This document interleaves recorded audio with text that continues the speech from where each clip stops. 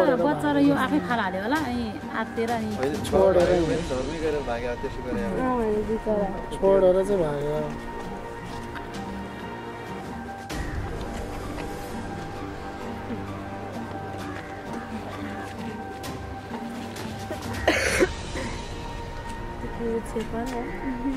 भन्नु चाहिँ ड्राइभरको छोरी भनिराखेको छ तर अहिलेसम्म चाहिँ केही पनि पत्ता लागेको छैन।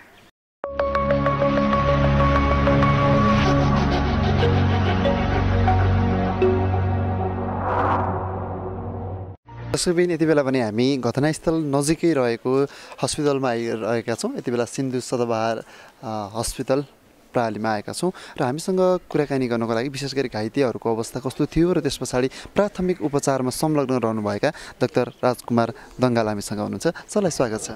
Thank you sir. बिहान निकै दर्दनाक घटना भयो, यति बेला सिन्धुपाल्चोक शोकमा छ होइन, तपाईँहरू निकै दुःखदायी अवस्थामा हुनुहुन्छ। फेरि पनि कस्तो थियो सर बिरामीहरूको अवस्था? सुरुमा त तपाईँहरूले नै यहाँ प्राथमिक उपचार गर्नुभयो। हजुर, अब यो मास क्याजुअलिटी होइन ठुलो दुर्घटना ल्याएका हामी कहाँ टोटल आइपुगेका भनेको 22 जना हुनुभयो।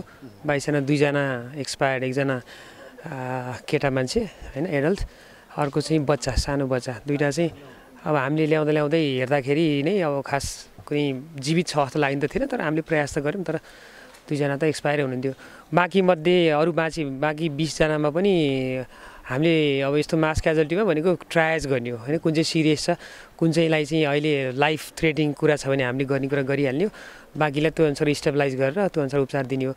त्यसमा 4-5 जना चाहिँ अलिक सिरियस कन्डिसनमा हुनुहुन्थ्यो। उहाँहरूलाई हामीले प्राथमिक उपचार गरेर ब्यान्डेजदेखि लिएर सलाइनदेखि लिएर के औषध दिनुपर्ने दिएर स्टेबलाइज गर्न सक्ने कुराहरू गरेर उहाँहरूलाई हामीले सकेसम्म चाँडै रिफर गऱ्यौँ। अहिले पछिसम्म पनि हामीसँग यहाँ 8-9 जना बिरामी हुनुहुन्थ्यो। उहाँहरू चाहिँ धेरै जसो स्टेबलै हुनुहुन्थ्यो। हामीले कतिको एक्सरे अरू जाँचहरू गर्ने नि गरेका थियौँ। त्यस्तो मेजर ट्रमा, मेजर ठुलो चोटपटक देखिने त थिएन, तर पनि केहीलाई सिटी स्क्यान सायद गर्नुपर्छ भन्ने त्यो हिसाबले हामीले रिफर गर्ने प्लानमै थियौँ। केही बिरामी चाहिँ अब हामी पनि जाने भन्ने हिसाबले जाने नै हुनुहुन्छ। त्यो हुँदाखेरि हामीले लगभग सबै नै अहिले फाइनली रिफर भयो। एउटा बच्चा, सानो बच्चा, यो आइडेन्टिफाई नै भएको होइन, को हो के हो आइडेन्टिफाई होइन, एउटा बच्चा मात्र बाँकी हुनुहुन्छ। लगभग सबै रिफर गऱ्यो भनेपछि 19 जना रिफर भए, 1 जना बच्चा यहाँ छ, 2 जना चाहिँ एक्सपायर हुनुभयो। जस्तो कि सर सुरुमा यहाँ लिने बेला सुरुवाती अवस्थामा चाहिँ कस्तो थियो घटनाको प्रकृति अथवा बच्चाहरूको अनि जो घाइते हुनुहुन्थ्यो उहाँहरूको अवस्था कतिको दर्दनाक थियो अथवा कतिको दयनीय छ? यो हेर्दाखेरि ठुलो दुर्घटना नै लाग्थ्यो होइन। धेरै जसो मान्छेहरूलाई चाहिँ अब काहीँ न काहीँ चोट पक्कै थियो र अझ भन्नुपर्दाखेरि धेरै जसोलाई चाहिँ टाउकोमा, धेरै जसोलाई काहीँ न काहीँ चोटै थियो।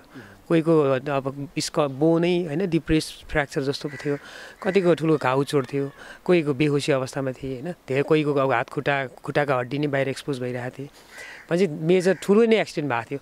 त्यो हिसाबले नै हामीले त्यो अनुसार डिल गरेर हो कि म्याक्सिमम् बिरामीहरूलाई चाहिँ प्राइमरी हामीले गर्ने यहाँ उपचार गरेर केही स्टेबलाइज गरेर सकेसम्म चाँडै तुरुन्त पठाउने भन्ने हामीले सुरुमै माइन्ड मेकअप गरेर त्यो अनुसार डिल गऱ्यौँ। जस्तै हामी पनि यहाँ घटनाको जहाँ दुर्घटना भयो त्यो ठाउँमा हेरौँ, त्यहाँको घटना अवस्था हेर्दाखेरि घटनाको त्यो दृश्य हेरेर गर्दा निकै दर्दनाक छ, निकै ठुलो हामीले अकल्पना गर्न सक्ने त्यो एउटा स्थिति छ। जस्तो कि उपचारमा संलग्न रहिरहँदा तपाईँ र घाइतेहरूको अवस्था हेर्दै गर्दा जो घाइतेहरू हुनुहुन्छ नि उहाँहरूले पुनर्स्वास्थ्य सुधार हुनको लागि अथवा फेरि उहाँहरूलाई त्यो निको हुनको लागि के कस्तो समय लाग्ने अथवा घाउको प्रकृतिहरू कस्तो थियो? तीमध्ये हामीले सुरुमा बढी सिरियस देखेको एउटा सानो बच्चा थियो। बच्चा त लगभग अनकन्सियसै थियो। बच्चा रेस्पिरेसन, श्वास प्रश्वास हल्का केही थियो, मुटुको धड्कन एकदम कम भइसकेको थियो, 40-50 अराउन्ड जस्तो आइसकेको थियो। भनेको गोइङ टु एक्सपायर भने जस्तो कि अब केही मिनट हामीले 10-15 मिनट आधी घन्टा पनि भित्र केही गरेनौँ भने बच्चा एक्सपायरै हुने खालको स्थिति पनि त्यस्तो सिरियस पनि थियो। ऊ बच्चालाई हामीले अब श्वास नलिए होइन केही क्लियर गर्ने कुरादेखि लिएर हामीले एरिया भन्छौँ त्यो ब्रिदिङ, त्यसपछि त्यो हेरेर त्यसपछि भेन होइन नसा खोलेर त्यसबाट त्यो दिने विशेष खालको मुटुको धड्कन बढाउनलाई एट्रोपिन दिने औषध दिएर अक्सिजन दिएर त्यतिसम्म गरेपछि बच्चाको श्वास अलि राम्रो भएको थियो अनि धड्कन पनि अलि राम्रो भएको थियो। त्यसपछि बच्चालाई हामीले तुरुन्त रिफर पनि गऱ्यौँ। त्यो बच्चाको स्थिति पक्कै नै चिन्ताजनकै हुनुपर्छ। अब अहिले कस्तो होला भन्न सकिन्न होइन, पछि थाहा होला। अर्कैजना महिला हुनुहुन्थ्यो, उहाँको पनि अचेतै भनौँ न, पूर्ण अचेत नभनौँ। अब हामीले जिसिएस जुन चेतनाको जुन एउटा हामी स्केल हेर्छौँ, जिसिएस ग्लासको कोमा स्केल भन्छौँ, त्यसमा प्रायः तपाईँ हाम्रो नर्मल मान्छेको 15 हुन्छ भने उहाँको 8-9 मात्र थियो। यो 8-9 भन्दा कम भएपछि चाहिँ धेरै नै जटिल स्थिति मानिन्छ हैन। दिमागमा ठुलो चोट पर्या होला भन्ने एउटा अन्दाज हुन्छ र लाइफ थ्रेटनिङ भनौँ न, जीवन नै ठुलो जोखिममा छ भनिन्छ। उहाँलाई पनि हामीले गर्न सक्ने स्टेबलाइज गरेर उहाँको त ठुलो हड्डी, खुट्टाको हड्डी भाँचिएर एक्सपोज पनि भएको थियो, ब्लिडिङ पनि भएको थियो। त्यो कन्ट्रोल गरेर उहाँलाई अक्सिजन सलाइनदेखि लिएर केही थोरै अक्सिजनको मात्रा अलि राम्रो भएपछि अनि हामीले तुरन्त उहाँलाई रिफर गरिहाल्यौँ। त्योभन्दा बाहेक अरू 2-3 जना हुनुहुन्थ्यो, उहाँहरू होसमै हुनुहुन्थ्यो। उहाँहरू अस्पतालमा छु भन्ने पनि बुझिरहनु भएको थियो, उहाँलाई थाहा थियो। तर उहाँको कोहीको चाहिँ ठुलै चोट काटेको थियो टाउकोमा, केहीको हड्डी डिप्रेस भएको हुन्छ नि, हड्डी थिचिएको पनि हामीले फिल गर्न सक्थ्यौँ एक्जामिनेसन गर्दाखेरि। अब कोहीको चाहिँ यताको मासु एकदम नराम्रोसँग इन्जुरी ल्यासरेटेड जस्तो भएको थियो, ब्लिडिङ भएको थियो। तिनीहरूलाई हामीले चाहिँ ब्लिडिङ कन्ट्रोल गरेर ब्यान्डेजिङ गरेर दिनुपर्ने सलाइन औषधि केही गर्नुपर्ने गरेर हामीले म्याक्सिमम तुरुन्त उहाँहरूलाई सुरुको खण्डमा चाहिँ प्रथम चरणमा उहाँहरूलाई रिफर गर्नु। लगभग 7वटा एम्बुलेन्स त सुरुमा रिफर भए। हुन त हामी चाहिँ एभाइलेबल भएको वरिपरिको एम्बुलेन्स त्यति नै थिएछन् चाहिँ। अनि दोस्रो खण्डमा बाँकी अरू रिफर हुनुभयो। दोस्रो खण्डमा रिफर गरेका बिरामीहरू चाहिँ मोरलेस सायद उहाँहरूलाई यहाँबाट चाहिँ कुन हस्पिटलमा चाहिँ रिफर गर्नुभएको छ सर? यहाँबाट हामीले अब धेरै जोखिमपूर्ण भएका बिरामीहरू त अब सकेसम्म नजिक जहाँ नजिक हुन्छ त्यही नै हो होइन।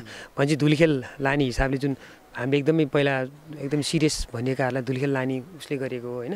अब अरू त कोही ट्रमा सेन्टर हैनदेखि लिएर कोही हाम्रो यहाँको अलिकति सहकार्य भएको ह्याम्स हस्पिटल होइन देखि लिएर अब कोही त थाहा छैन। अब एम्बुलेन्समा बिरामीका कोही आफन्त पनि हुनुहुन्थ्यो, उहाँहरूले अब कहाँ लाने भन्ने हुन्छ, कोही सायद बिएनबी पुग्नुभयो कि या सबै हामीले सायद जानकारी मिलिसकेको छैन। आज थाहा होला अहिले पछि। त्यो उपचारमा संलग्न हुँदै गर्दा घटना कसरी भयो, के भयो भन्ने बारेमा बुझ्नु भ्याउनु भयो कि भ्याउनु भएन, अथवा के कारणले गर्दा चाहिँ त्यो घटना भएको हुनसक्छ भन्ने चाहिँ आकलन गर्नुभयो?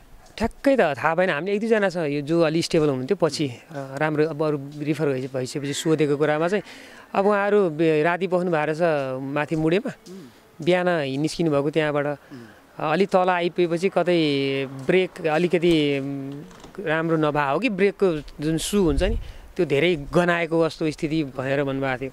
अनि केही डाङडाङ डुल्नु भएको थियो, अलिकति स्टेरिङ ह्यान्डल स्टेरिङमा पनि केही प्रब्लम हो कि भनेर ड्राइभरले रोकेर चेक पनि गरेको थियो र एकताल ब्रेक चाहिँ।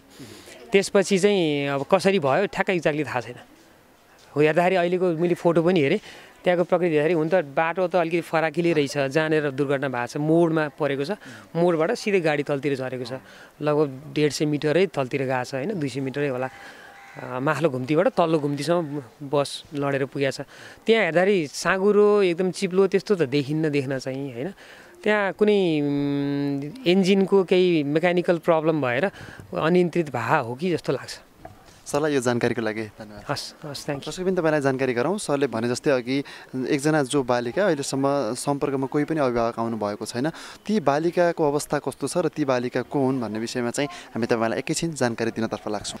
जसको पनि तपाईँलाई जानकारी गरौँ, हामीले अघि तपाईँलाई जानकारी गराएअनुसार भने जस्तै एउटा बालिका जो हामीले सामान्य रूपमा हेर्दै गर्दा 5-7 महिनाको जस्तो देखिन्छन् र यो 5-7 महिनाको बालिका को हुन्, किन यहाँ छन् भन्ने अहिलेसम्म कुनै पनि जानकारी नआएको अवस्था छ। र अहिलेसम्म पनि बिहान करिब 9 बजेको घटनापछि अहिलेसम्म पनि बच्चाको खोजी गर्नको लागि उहाँको अभिभावक अथवा सम्बन्धित पक्ष नआएको कुरा चाहिँ हामीलाई यहाँ हस्पिटल प्रशासनले जानकारी दिनुभएको छ। र यति बेला बच्चा चाहिँ स्थानीय व्यक्तिहरूको विशेष गरी स्थानीय केही मनकारी व्यक्तित्वहरूको सहयोगमा चाहिँ हुर्काइएको अथवा राखिएको जानकारी हामीलाई प्राप्त भएको छ। हामीसँग एकजना स्थानीय व्यक्तित्व हुनुहुन्छ जसले बिहानदेखि यो नानीको चाहिँ सुरक्षा गरिरहनु भएको छ। यो नानीलाई खुवाउनको लागि विभिन्न स्याहार सुसारको निमित्त चाहिँ सहयोग गरिरहनु भएको छ। उहाँसँग रहेर हामी केही कुराकानी गर्छौँ। स्वागत छ तपाईँलाई। नमस्ते, मेरो नाम बिमला तामाङ हो। यो नानी चाहिँ कसको के भन्ने केही जानकारी छ तपाईँलाई? भन्नु चाहिँ ड्राइभरको छोरी भनिराखेको छ, तर अहिलेसम्म चाहिँ केही पनि पत्ता लागेको छैन। नानी बाहिरबाट हेर्दा निकै सकुशल देखिन्छन् होइन, असाध्यै यो क्युटी पनि छिन्। के भएको छ नानीलाई, भित्र केही चोट त्यस्तो केही देखिएको छ? नर्मलै छ नानीलाई त्यस्तो कुनै चोटपटक लागेको? चोटपटक छैन, नर्मलै छ अहिलेसम्म चाहिँ। यहाँसम्म तपाईँहरूसम्म चाहिँ नानी कसरी आइपुगिन्, कसको सहयोगमा यहाँ ल्याइएको थियो, अथवा उहाँहरूकै अभिभावक कसैले लिएर छोडिदिनु भएको थियो कि? खै त्यो त थाहा भएन। यहाँ एउटा बसमा धेरै एक्सिडेन्ट मान्छेहरू लिएर आइरहेको थियो, अनि त्यतिखेर चाहिँ आउँदाखेरि चाहिँ एउटा दिदीले समातिराख्नु भएको थियो, अनि मलाई दिएको थियो, अनि त्यहाँबाट चाहिँ मैसँग छ। जस्तो कि त्यस पछाडि जब तपाईँसँग नानी आइपुगिन् त्यस पछाडि उहाँको अभिभावक कसैले खोज्न आउने अथवा नानी यहाँ छ भनेर फोन गर्ने त्यस्तो केही जानकारी भएको छ कि छैन? अहिलेसम्म छैन। केही गर्नुभएको छैन? कति बजेको समयमा चाहिँ नानीलाई यहाँ ल्याइएको थियो? खोइ त्यो त कति बजे हेरेन त्यो त थाहा भएन। समयमा चाहिँ समयमा कतिपयको भनाइ छ नि यो चाहिँ ड्राइभरले छोडेर गएको अथवा निकालेर गएको हुनसक्छ भन्ने चाहिँ तपाईँहरूले केही बुझ्नु भएको छ? अब हामीले चाहिँ जानकारी चाहिँ त्यस्तै सुनेको थियो। अब ड्राइभरले निकालेर राखेर गइरहेको थियो भनिरहेको थियो। अब त्यस्तै हुन सकिन्छ, नानीलाई केही पनि भएको छैन, त्यस्तो हुन सकिन्छ।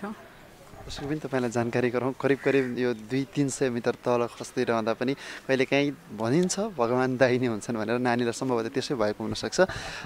यति बेला हामीसँग कुराकानी गरिरहनु भएको छ, तपाईँहरूले नानीको अवस्थाबारे पनि देखिरहनु भएको छ। उहाँहरूले जानकारी गराएअनुसार नानीलाई कुनै पनि त्यस्तो चोटपटक लागेको अवस्था छैन, नानी पूर्ण रूपमा स्वस्थ छिन् र उहाँहरूको सहयोगमा चाहिँ अहिलेसम्म नानीलाई विशेष गरी पालन पोषण र विभिन्न त्यो जे समस्याहरू आइरहेको छ त्यो समस्याहरू चाहिँ उहाँहरूले समाधान गरिदिनु भएको छ। अरू नानीलाई त्यस्तो केही समस्या देखिएको छ कि छैन? छैन, सब रुने झगडा गर्ने त्यस्तो गरिरहेको छैन? रुनु त अलिअलि रुइहाल्छ, अब निन्द्रा लाग्दा भोक लाग्दा त्यस्तै रुने, अरू खेरमा रुँदैन। के सोचिरहनु भएको छ जस्तो कि उहाँको अभिभावकहरूको सम्पर्कमा आउनु भएन भने नानीलाई चाहिँ तपाईँहरूले नै यसरी पालन पोषण गर्ने, उहाँहरूसँग सम्पर्कमा नहुन्जेलसम्म अथवा सम्पर्कमा नहुन्जेलसम्म मैले भन्नुभएको छ कि म आफै हेर्छु भनेको छु। तपाईँलाई यो सहयोगको लागि र जानकारीको लागि धन्यवाद। धन्यवाद। दर्शकवृन्द, यो जानकारी सँगसँगै हामी यहाँको बारेमा थप तपाईँलाई जानकारी दिँदै जानेछौँ। यहाँको घटना र घटनासँग सम्बन्धित अन्य विषयवस्तुको बारेमा तपाईँसँग हामी पल पलको जानकारी दिँदै जानेछौँ। तपाईँ भने हामीसँग निरन्तर जोडिरहनुहोला।